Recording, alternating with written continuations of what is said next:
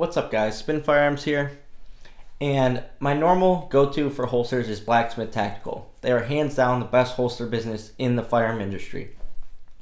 But a lot of people have pointed out that they do not make a holster for the Taurus G3C. And a lot of people are just starting off and are looking for a good budget holster. And so WarriorLand was nice enough to send out some holsters for review. They also sent out that SL1 Lite, which was actually very good for the 6 Hour P365. Unfortunately, my 6 Hour is with the gunsmith, so I haven't got to put the light on it yet. But when I use the light and just mess around with it, it is a great, awesome, very small, compact light.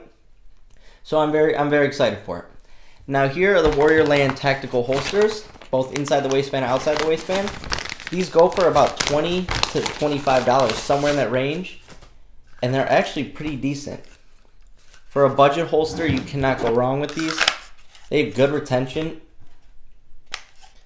and they are pretty small. Now, I would say the claw isn't as good as what Blacksmith Tactical offers or the clip, but they are good budget holsters. I mean, you can't go wrong if you're just starting off and you got a Taurus G3C and looking for something to carry in, just while you're getting used to carrying and stuff.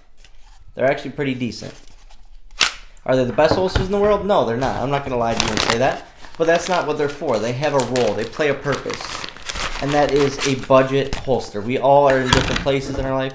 Look at, and this is the outside the waistband with the paddle. Now this one I like a little bit better than the inside the waistband. It actually has pretty decent, strength to it. Feels pretty good, and that's basically what it'll look like. There's your paddle.